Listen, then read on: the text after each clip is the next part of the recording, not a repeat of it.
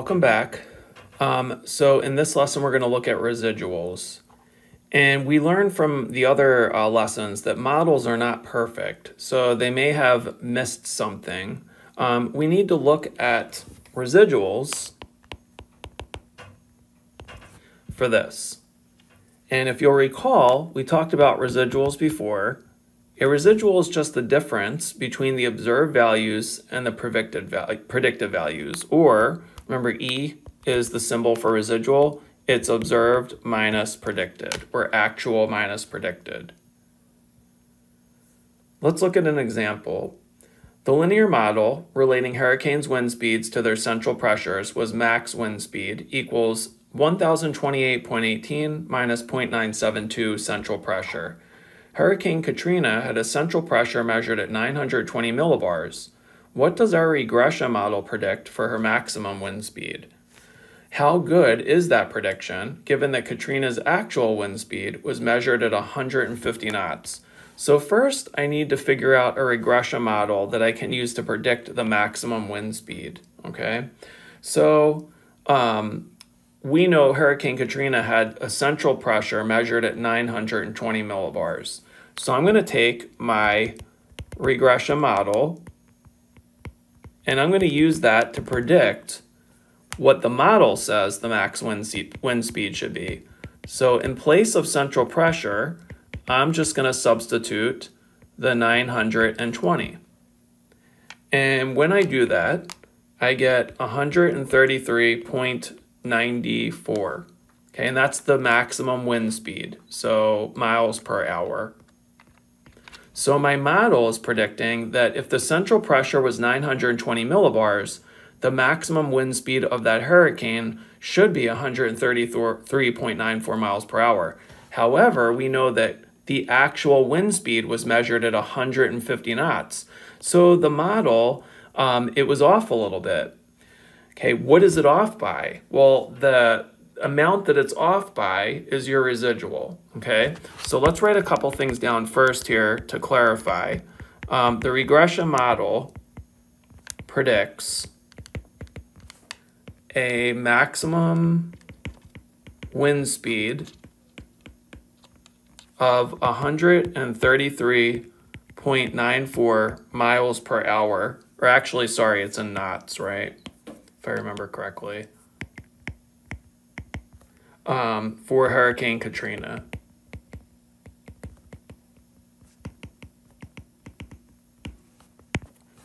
Now, I want to know how much was it off by. So what I'm looking for is the residual.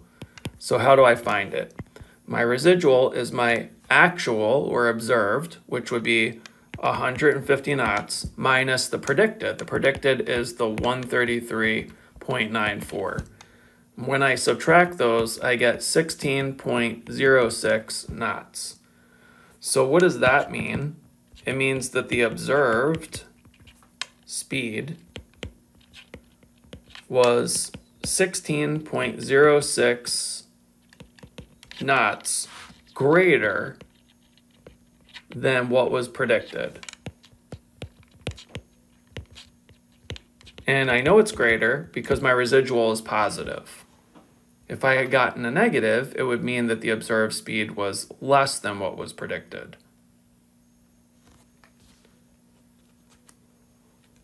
So here, if you think about it, my model underestimated what the actual speed was. So residuals help us see whether a model makes sense.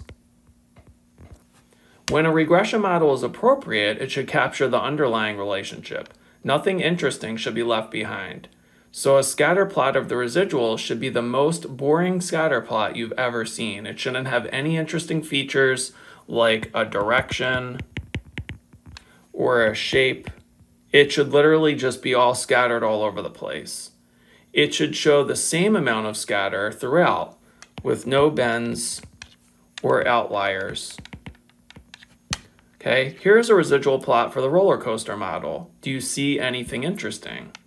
You shouldn't, okay, because the scatter plot of the residuals shouldn't have any interesting features. There's no direction here. There's no shape, okay, because when the regression model is appropriate, it should capture the underlying relationship. Okay, so here, let's make a little note. There's no obvious patterns. So whatever information about speed could be captured by the height has already been captured by the regression model.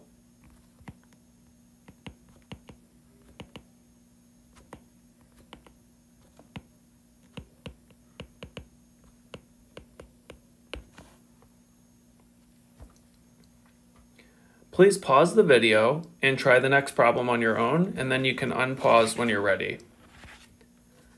Our linear model for Saratoga Springs uses the size in thousands of square feet to estimate the price in thousands of dollars, and there's your linear regression model. Suppose you're thinking of buying a home there. Would you prefer to find a home with a negative or a positive residual? Explain. So preferably, you would want a negative residual. If you think about a scatter plot, okay, and here we have price is Y and size is X. Okay, and let's say our regression line is going to look like this. And let's say the actual price of the home is here. Okay. That means when I go to subtract its residual, which would be right here. So here's actual minus predicted. Okay, that's Y hat. When I subtract them, you've got a bigger number minus a smaller number. So that's going to give me a positive answer. That means that you're actually going to be paying more than what the model predicted. You would want to pay you would want a negative residual. So let's say here's the actual, here's the predicted. Now when you go to subtract Y minus Y hat, you got a smaller number minus a bigger number, which is going to give you a negative residual. You would want a negative residual because it means the actual price is less than what the model predicted. The model overestimated the price, right? So negative, and what it indicates is it's priced lower than the typical home of its size.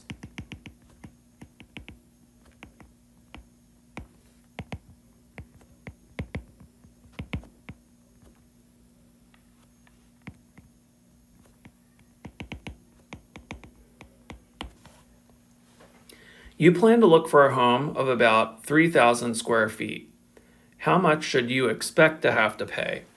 So I'm going to take my linear model, price hat, and I'm going to substitute 3,000 in for size.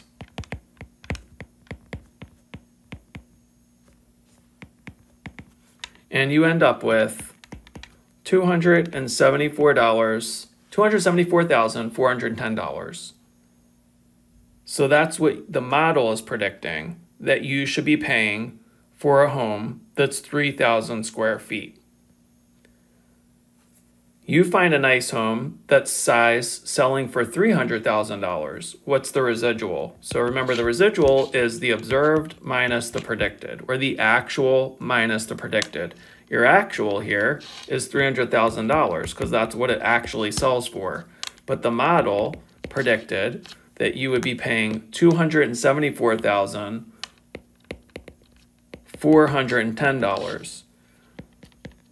So that comes out to $25,590. That's a positive residual. That's a bad thing. That means you're going to be paying $25,590 more than what you were expecting to pay for.